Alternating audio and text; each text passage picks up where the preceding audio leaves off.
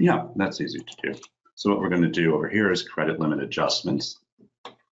Select new. And it's going to be a credit limit. Click over lines over here.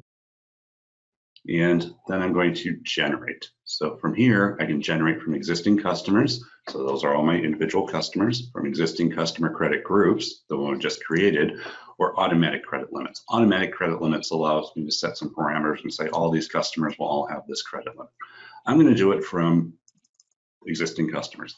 So this adjustment value right here is basically asking me, what do I want to increase or decrease credit limits to? So I'm going to put in a positive 10,000.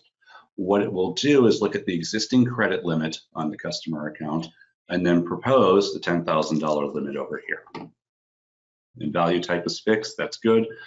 Adjust date, so the expiration date I want to set to be August 31st of next year. And let's go over here, let this thing run.